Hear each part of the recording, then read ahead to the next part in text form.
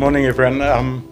Let me begin by saying that I'm going to draw on work done with several co-authors, and the usual caveat applies. Any distortions of their work are entirely my responsibility.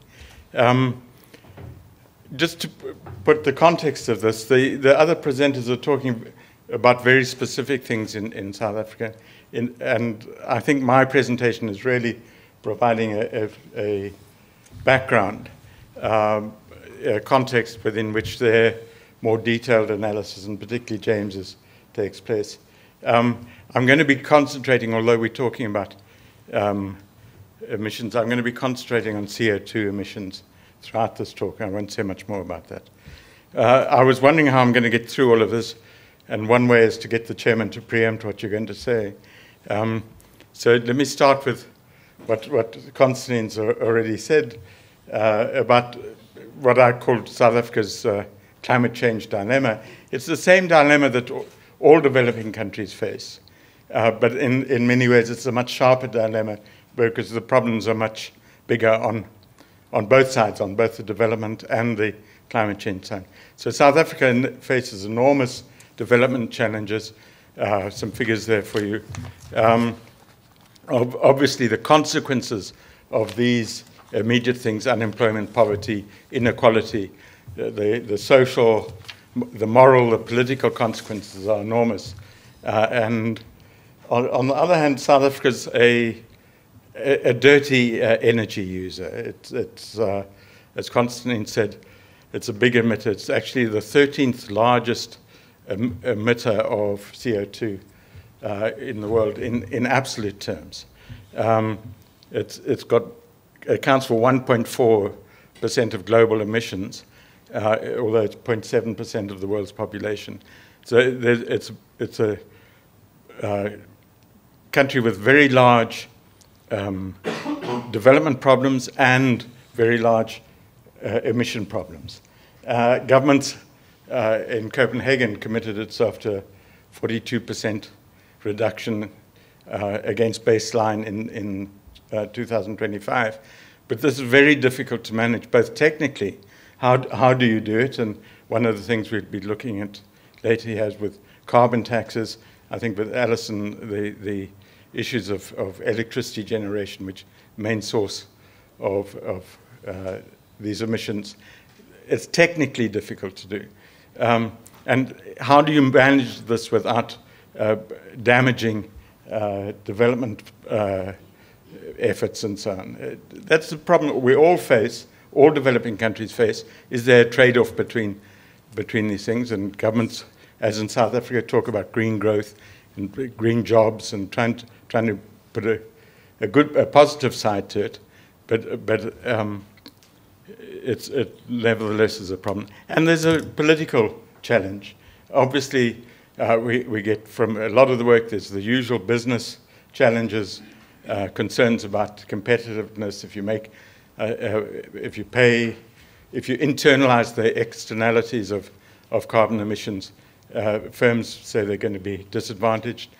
Unions and labor are concerned about reduced employment, and we're concerned also about impact on the poor of any measures. One way of looking at this is a very aggregate level. Here we just a little decomposition that we've done.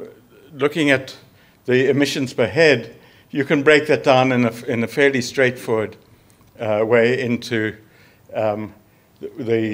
what the World Bank calls the carbon CO2 intensity. How much CO2 is related to the energy you use, how much energy is related to the GDP you produce, and what is your GDP per capita. And we can break down into these components. And you can see South Africa, it emits 9 tons of CO2 per person per year. That's high relative. If you look at the bottom of this table, developing sub-Saharan Africa is less than a ton. So it's an outlier in Africa. And you can see that this is broken down. Mainly, if you compare South Africa with the rest of the world average income, it's pretty much the same income per capita. It's much dirtier. the energy they use issues more CO2, and they use more energy per unit of GDP that they produce. One can play around with these figures and say, and do things quite simple to say, if South Africa had Japan's technology, what would its emissions be? And you'll find it goes down roughly by 75% or so. If it had Japan's GDP, it would be producing 3.5 times as much emissions per head. And you can get some idea of this aggregate, what's driving this. Now, this decomposition helps us to think about low carbon development. Just a very quick general impression that we get. On the right-hand side there, as income per head rises, on the right-hand graph, you can see energy use goes up. To produce more, you need more stuff, more inputs, and particularly more energy inputs. And we see a long-term, we see this is a cross-sectional set of data. You'll see how that's a fairly straightforward relationship. On the left-hand side, as income per capita rises, we tend to see energy use getting dirtier. The energy used is dirtier, and after a while it starts coming down again. Whether that's because of efforts, technological change in developed countries, or because of efforts to clean up the environment or whatever, we needn't get into. But there's that sort of relationship. If we go back to the decomposition again, we can see the development targets, basically we are talking, they entail, and no matter what we think about it, they entail rising GDP per head. And therefore, to reduce emissions, we either have to reduce the energy intensity of production, produce things more efficiently in terms of energy, or we have to have cleaner energy, or both. We've got no choice about that. It's an accounting relationship. This requires we make technological changes. We find more efficient energy technologies or cleaner energy technologies, which can take time. It's something which, for many developing countries and for South Africa, the technologies are not necessarily developed locally, and it's a question of technology adaptation. So the other thing is to change the composition of production. Can we switch to producing goods that require less energy, or producing things that have cleaner energy? To examine the potential for this latter option, we did some work disaggregating this decomposition a bit more and going into the actual products. What is the carbon content of products produced in South Africa, and what are the possibilities of shifting around? This is actually something that's important for thinking about what the impact of carbon tax is going to be. Which sectors will they hit will depend upon which ones are most carbon intensive. Now, there's a fairly standard way of doing this. We did some work, you can see the reference there. Fairly standard way using input-output analysis. We want to look at the carbon content of products, which is what most input-output analysis focuses on. We use a technique which also distinguishes between products and sectors. Sectors are fairly aggregated things, and they may produce a wide range of products, each product having a different kind of carbon content. And so we look at that. And then we look at the relationship between carbon and exports, the sort of thing that the business sector is concerned with, carbon and employment, the sort of thing that unions, and carbon and households, sort of thing that we're concerned with poverty. It does impact on the poor. The methods needn't go through this too much. We're basically using a supply-use table method, a sort of extension, actually a precursor in many ways of input-output, where we pump into the system, we pump actual carbon, primary things, crude oil, coal, natural gas, into the system, and we trace it through the whole production system so we can get the direct and the indirect carbon content of products. But it's not your Carbon content is not simply how much you use directly, but it's also the carbon embodied in the other things, the other stuff you use. So some quick points, slides, and here I'm going to take a leaf out of Lon Pritchard and just flip through some slides quickly, giving you an impression.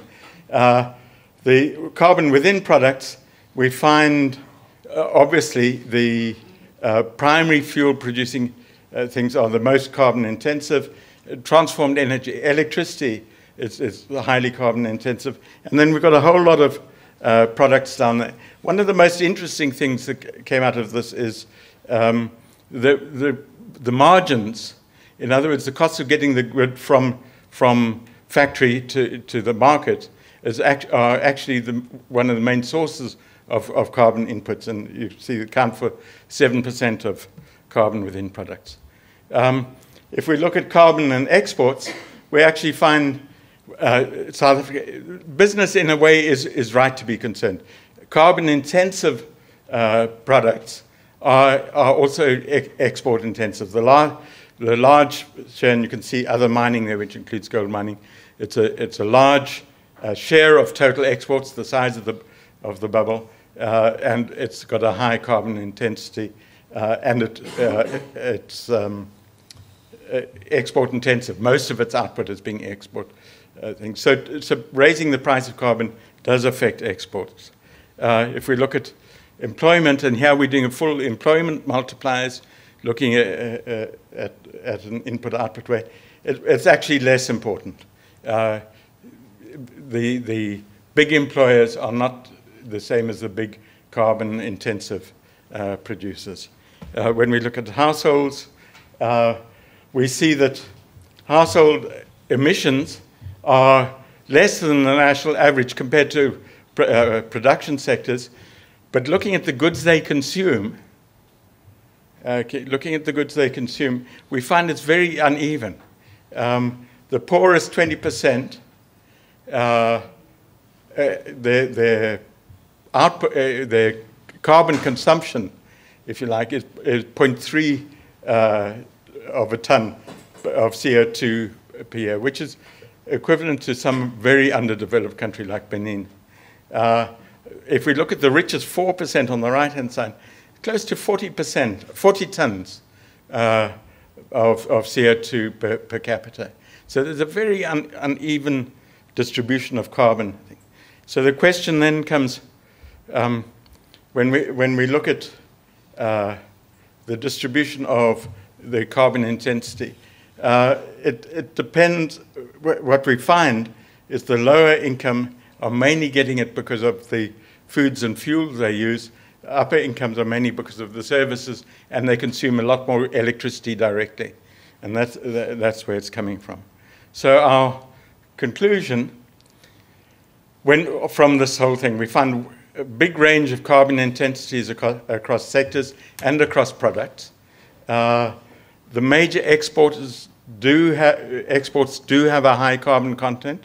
That raises issues of, if you're introducing a carbon tax, should you have a border tax adjustment to try and equalize things so that selling stuff locally and